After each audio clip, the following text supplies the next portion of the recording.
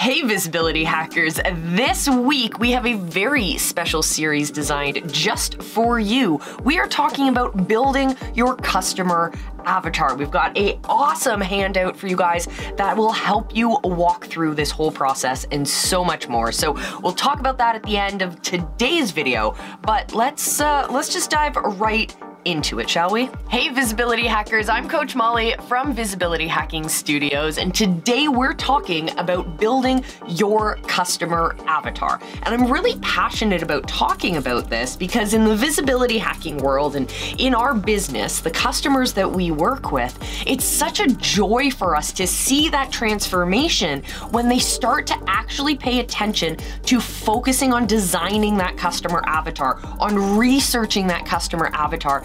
Because it's kind of like if you're going on a journey and you're trudging through the forest or whatever. If you're on an adventure, you usually have a map, right?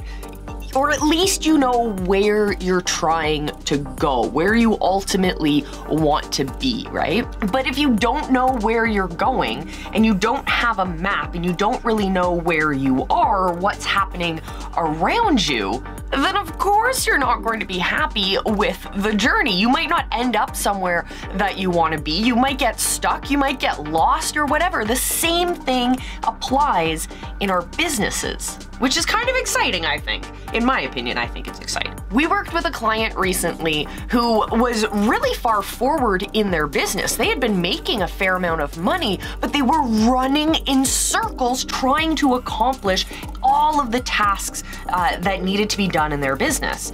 And when we dug into it, we realized that they had no idea who they were trying to market to. And so all of this running around that was happening in their business was simply because they were trying to target absolutely everyone, rather than understanding exactly the customer that is going to say yes. They instead were targeting anyone who might be possibly interested in what they had to offer. The downside to doing it this way is that you end up wasting more of your time, spending more of your energy trying to convince someone who might not be the perfect fit. And I'll admit, when Visibility Hacking Studios first started and in previous businesses that I had before, I wanted to skip over the customer avatar part. I didn't want to pay attention to it. I thought that kind of work behind the scenes was going to stop me from actually making money. I wanted to get going. I wanted to start talking to people and start selling to them and start meeting their needs. But the reality is, again, like I said, if you don't have a map and you don't have a destination, you're going to get lost. And so with our customers, if we don't understand specifically who we're targeting, we're just wasting money. We're just literally crank open the window and just start throwing your dollar bills out, because that's what you're doing if you skip the fundamental steps. If you've been here before, you know that I push the fact that you have to do those fundamentals. They are boring, I know. They are easy to ship off to someone else, but we don't want to do that because we really want to dive into connecting with our people in the right way. So, enough about that. Let's talk about more things in today's video.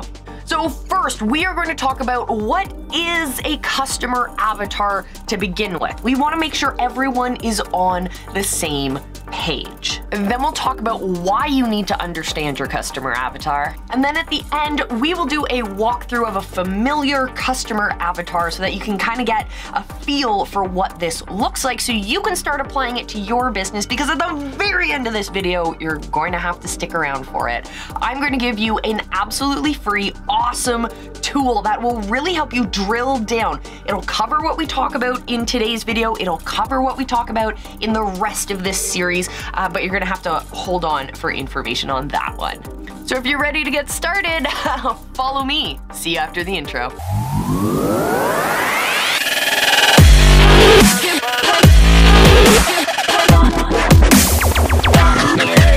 first things first, let's talk about what a customer avatar is to begin with. A customer avatar is it's a piece of paper. It could be a digital file if you want, but fundamentally what we're doing is we are creating a detailed portfolio or a detailed brief on who our target customer is. And I know we want to sell to lots of people, of course we're going to, but in order to find the right people, we have to look for commonalities between that group of buyers we ultimately are going to be having in our business, right? So we look for those commonalities. Is there a gender that skews more in the people who are going to be purchasing your products, your solutions, your services, whatever? We also want to look to see what kind of demographics are there? Are they between a particular age group? Do they have a certain college or university level education, or maybe not?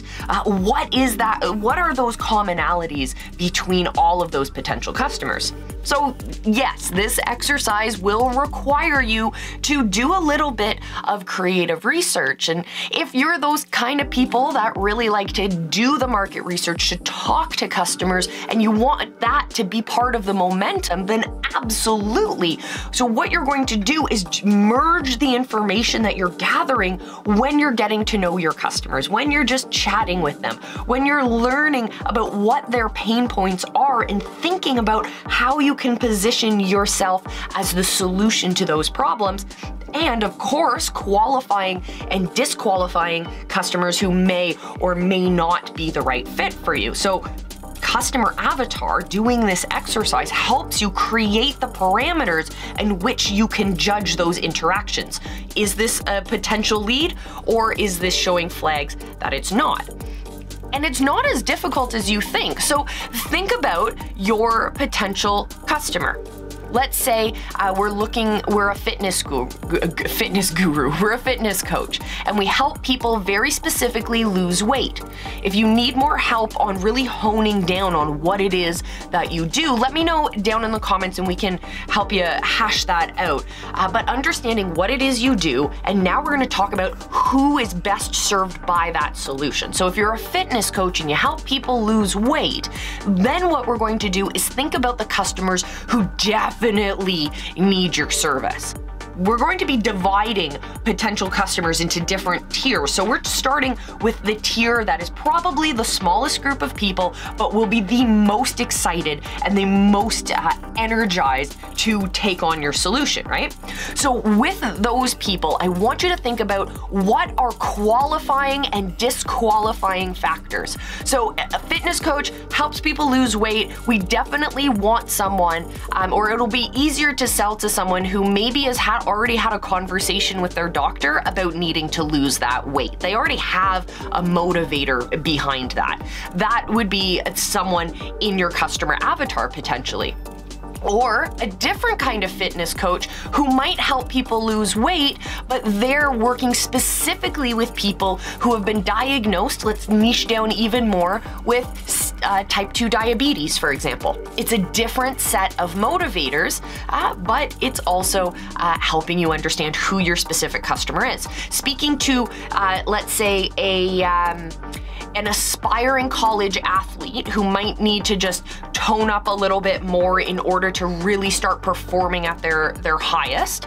They're going to take on a fitness coach to lose weight for one reason, but our newly diagnosed diabetic is going to be having that different set of motivators. Same ultimate goal, different reasons why we're going at that. That is understanding that, I should say, helps you see that there's two different messages. You're not going to talk to the college athlete the same way that you're going to talk to the person with diabetes, because we have different motivators. We have different pieces of our vocabulary. If you start talking about high-level athleticism to our type 2 diabetic, that message isn't necessarily going to resonate. So we want to make sure that when we're understanding who our customer is, we can really hone down on that right message. So understanding what kinds of things will qualify your potential customer and what kinds of things would disqualify someone who isn't the right fit. So if you have questions about your customer avatar, of course, I'm always open. I want to know your questions, comments, concerns, or even your knock-knock jokes. Let me know down in the comments below. As per usual, I've already given you a sneak peek on why we need to understand our customer avatar, why it's so important. So in the intro, I was telling you about this customer we had who was totally disaligned, did not understand their customer avatar. They were going after absolutely everyone. That was costing a lot of time, but it was also stopping the team from moving forward and targeting that right person so they could really start to scale at a great rate. So what we did was we really honed down on who their customer was. We looked for those patterns, like I said, and then we started aligning our messaging. Once you align your messaging appropriately, it may feel a little bit awkward. It may feel really weird. Some people have even described it as feeling kind of scripted. But when you do it right, when you align who you are as the leader of that movement with who your ideal customer is and the right messaging that connects the two of those, then you're going to see a much deeper connection. That's when having a connection machine really kicks in, but that we will save for another day. So I want you to understand how important it is to unlock your customer avatar. To do this kind of work, yeah, it feels boring, but it is so important, absolutely essential. Because if we go even deeper, understanding your customer avatar not only helps you align those messages like we talked about, but it also helps you use algorithms to your advantage. If you're doing an ad campaign, for example, you need to understand who you are targeting. If you're creating a challenge, you need to understand what are the motivators for that customer. How can you help the algorithm feed that out to more of those same types of people? The algorithm is doing the exact same thing that I just asked you to do, which is to look for those patterns. If you give the algorithm a little bit of that work, it's going to be able to do much more for you. So make technology, make things work to your advantage. And hey, why not help the channel out here? If you're enjoying this video or any of our videos on this channel, why don't you give this video a thumbs up? Oh, definitely subscribe to the channel because we would love to see you. And of course, you're going to get access to the rest of the customer avatar series and so much more. So hit the subscribe button, join us here on the channel, why don't you? So I promised you guys an over-the-shoulder customer avatar adventure. So let's talk about what would make a good avatar and what would make a bad avatar. Or I should say, if I was your teacher, would I give you a passing grade for these or would I send it back home so you can redo it? First, let's talk about what makes a bad avatar, or some of the things that I have seen that are just not good, and I don't want you to pick up those bad habits. So first things first is to be too general. Being too general looks a little bit like trying to sell water to everyone. If you can't drill down multiple levels of understanding why your customer needs your product, then you're not doing it right. So what would that look like in a good avatar? I want you to get more specific. I want you to actually ask yourself why this customer needs this product. Why is this a match? And ask yourself that multiple times. Drill down deep, because you're going to get to something more than, well, I sell water to people because they're thirsty. No, why are they thirsty? Is it because they're hiking long distances, or is it because they don't have clean water in their areas? Oh, well then why is that? And go deeper and deeper and deeper. That will help you get much more specific about your customer. The second thing that I have seen that makes a bad avatar is being too specific. I know, I'm sorry, that's confusing. But if you are too specific about your customer avatar, then you end up only selling to one person. And I don't mean that this is the worst thing in the world. I mean, I've definitely supported the process of hyper niching down, like actually taking a desired customer, like a real person. Maybe your business is at the stage where you're just getting your first customer, for example, and you feel like they are the perfect fit. You want to work with them and people just like them. Perfect, that's awesome. So what you're going to do is create an avatar based very specifically on them.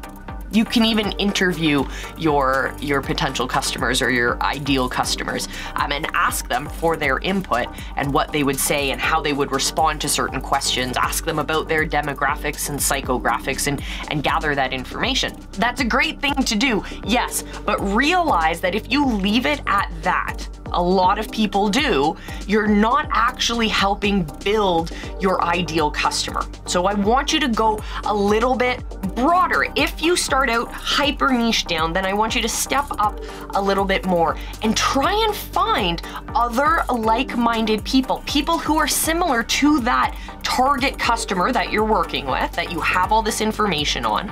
I want you to find a couple more people and then create your final customer avatar. It's never actually final, we know this. Create that final customer avatar and do it by generalizing what you found between these multiple people. That way, that becomes more of a realistic representation of your ideal customer. Alternatively, if you have like a beta group or a small group that you're already working with, or you're in a cool mastermind of people who are the exact people you want to work with, then create your customer avatar based on a generalization of all of those pre-existing people.